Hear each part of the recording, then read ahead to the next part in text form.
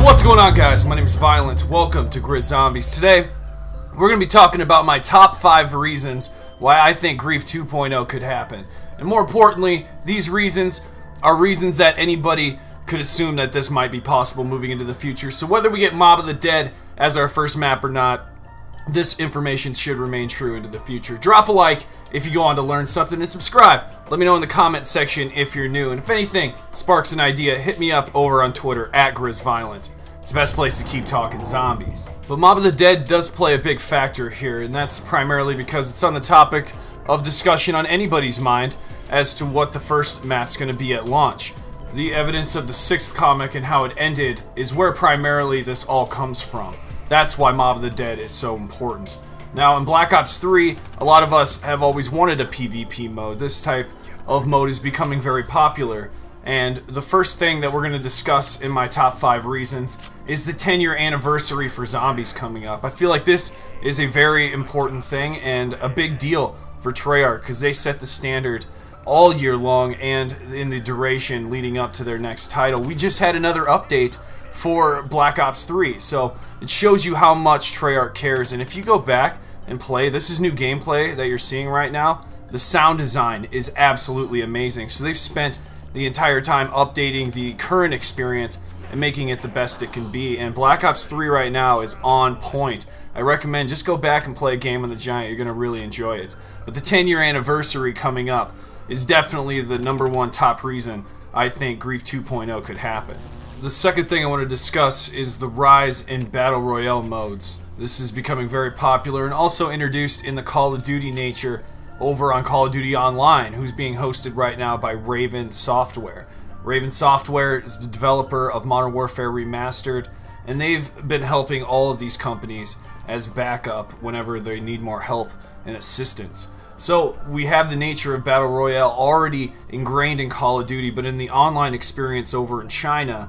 So that's where it's at being tested. So this could easily be introduced someday into Call of Duty, and right now that research is being just tested over there, and we'll get that research and how we can implement it into the worldwide version later on. So Battle Royale, like games like PUBG, Fortnite, these are big modes, and they're introducing new game modes all the time. I think Fortnite just came out with a 50v50, and apparently it wasn't that great on console, but it was nonetheless, they're trying to innovate, and this is something that could easily be coming, and Grief 2.0 could be a part of that. I don't think it would be on the scale of mass servers with people going against each other in zombies, but I think it's more likely to see somewhat of a 6v6 or an 8v8, where Team Deathmatch or Domination or even Capture the Flag is a game type where zombies could come after you and take your score down, and that would be a PvP option. That could be possible for Grief 2.0, it just depends how Treyarch wants to go about it. But one that I felt deserved a position on this top 5 was the rise in Battle Royale modes. Let me know what you guys think down in the comment section below on this. But we're going to go right into number 3, and that is the lobby menu improvements. And these are showcases of innovation towards new possibilities in the future. We've seen this happen starting in Black Ops 2, where Grief mode was introduced. We had very limited amounts of things that we could do. But interesting enough, all the background work of the player versus player mode was there. It all functioned properly, and this was an option that we had in Black Ops 2, and they never took it forward again. Treyarch continues to say that they're just not happy with it. At least these are Blundell's words. Not quite happy with what they have so far, which resulted in Black Ops 3 not having a PvP mode, and this wasn't continued even in the games preceding this with Infinite Warfare and now World War II Zombies. We still don't have a PvP mode, and of course those guys aren't going to be the people to take it forward. It's going to be Treyarch because they're innovating towards it, and they had to take a game off in order to make it probably possible. So that's why I'm saying it could happen, and one of the things that I'm leaning on is the lobby menu improvements over time. Look at this. We have weapons kits, we have consumables with gobblegums now, and these were things that weren't even possible in Black Ops 2. Back then, we just had the game of the experience, right? And we couldn't earn extra currency by playing the extra mode of Grief, but that was an addition to the survival mode that we got. So since we've been teased that it's not too out of the norm to think that that would be something that could come back. And I think that's what the zombies community really needs, because the more we do the survival mode over and over again, we kind of want our own custom character, and we want to be able to customize on top of having these consumables. But where that's great and that helps out Activision and the microtransactions, we want something that we can keep for ourselves, leveling up gear such as armor, head pieces, leg pieces. If we can level those up and have a weapon level, because this rank crap that we're seeing in World War II zombies, where you have to be a certain rank to get certain attachments, we don't like that. We like being able to rank up certain weapons and having a weapon rank, and we want that to return.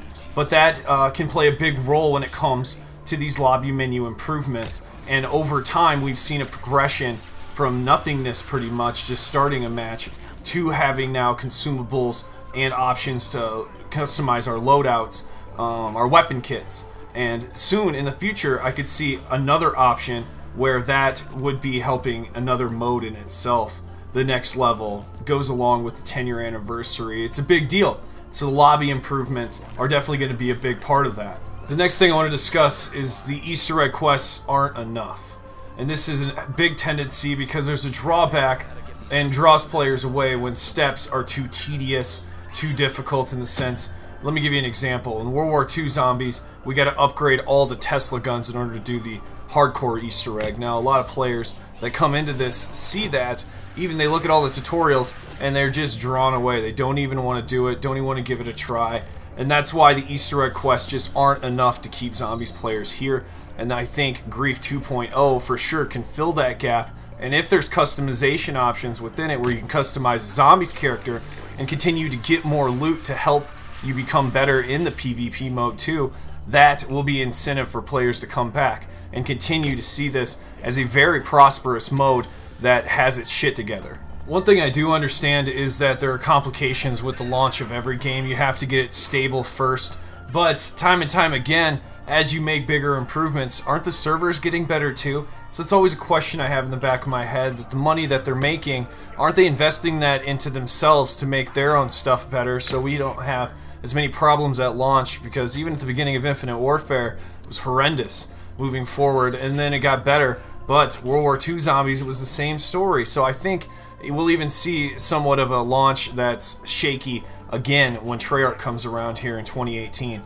But one thing I've always appreciated about Treyarch is that they try their hardest with zombies especially. This is where we get the most care to get things fixed as fast as possible, and they provide really good patch notes. And I will have you covered on that in the upcoming year as well, so you should subscribe if you want to stay up to date when it comes to Black Ops 4 or World at War II, whatever it's going to be called. But it's plain and simple, the Easter egg quests just aren't enough, and the tendencies do draw you back when the Easter egg steps are very tedious and get in the way of having fun. Because having fun's the #1 priority, and if it's based more off skill, the skill of the game, more so than puzzles, that's what's going to make players want to stay, is when it's more about the gameplay and it's more fun, more so than solving a puzzle and sitting there for time and time again, just trying to figure it out, and maybe just different combinations, but you're just solving a cipher or some bullshit.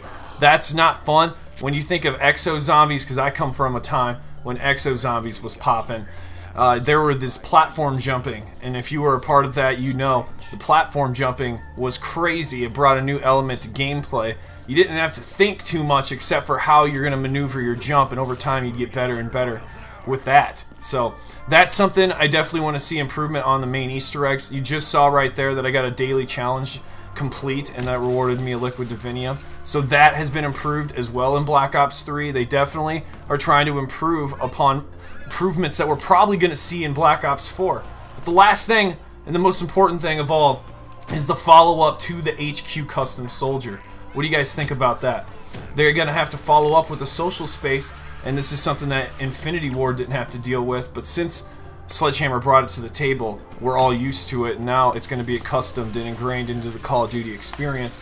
I think the follow-up for the HQ Custom Soldier is going to bring a whole nother level and dynamic between zombies and the social space, and that's something I think will connect with Grief 2.0 and the customization factor working with zombie crates or zombie supply drops. Let me know what you guys think of this top 5 reasons why Grief 2.0 could return, and maybe I'll do another video like this coming up in the near future. But I'll see you guys next time. Be sure to subscribe, and I'll see you then. Filing out.